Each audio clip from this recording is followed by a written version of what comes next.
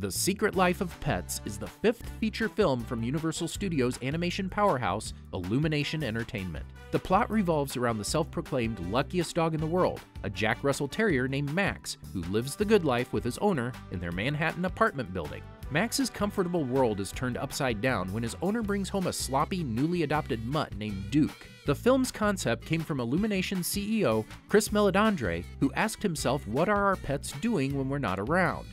Budgets for DreamWorks or Disney films can run well over $100 million.